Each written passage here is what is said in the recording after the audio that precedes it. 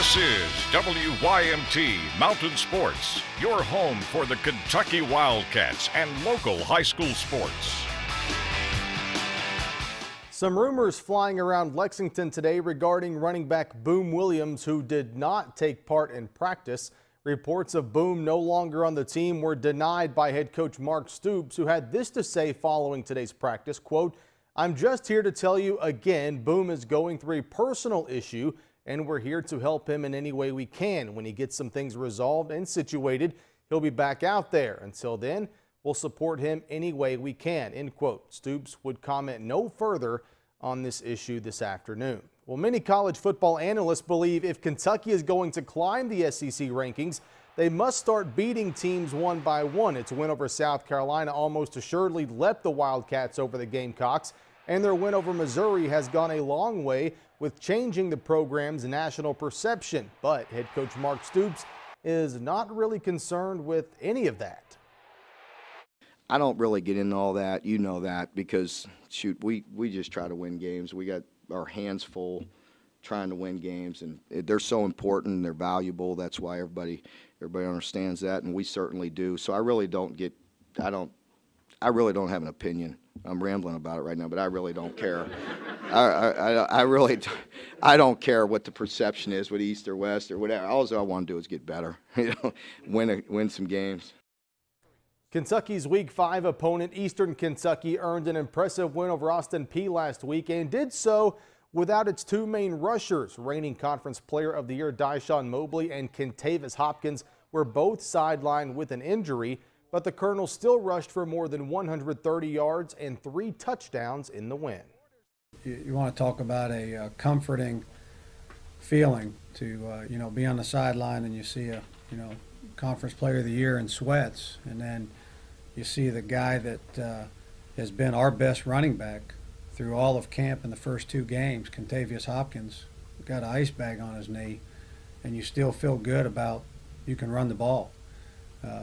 That's comforting feeling. University of the Cumberland senior Wendell Williams earned his 3rd Player of the Week award this week. For the 3rd time this season, Williams was named the Mid-South Conference Special Teams Player of the Week for his performance in the battle for the Brass Lantern against rival Union. Williams returned a punt 66 yards for a touchdown in the win. Well, coming up, we name our Team of the Week, and we preview this week's Game of the Week between Pike County Central and number 7 Paintsville. Our Appalachian Wireless Game of the Week back in Paintsville this Thursday night. The number 7 Tigers hosting Pike Central. Jamie McCracken talked to both coaches and a couple of players this afternoon and has the preview.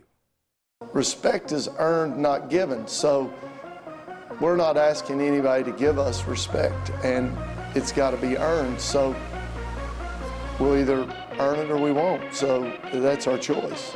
It would be, I think, really big for this school because we're kind of making history beating them. We know they can score points. We know they can move the ball. Defensively, we got some work to do. We got our hands full. Big lefty and UK commit, looking for the end zone, trying to get there. Cash is in.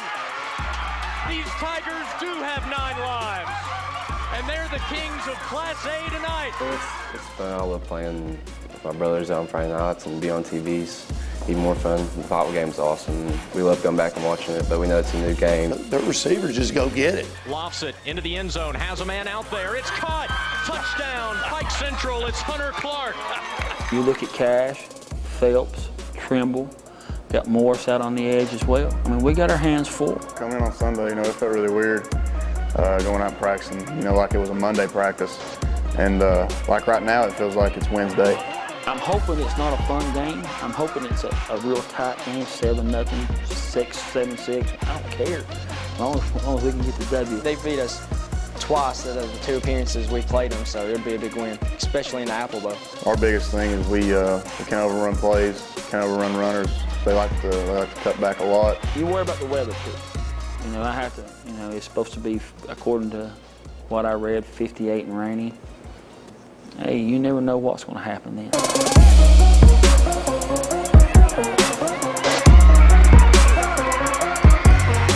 Everyone's going to watch us and be in the game of the week. I know KSR's coming and Coach Stoops being here, I think it's going to be a fun game. That's the exciting part about, you know, having the game of the week is you're touching some person may see us play that never gets to see Paintsville play.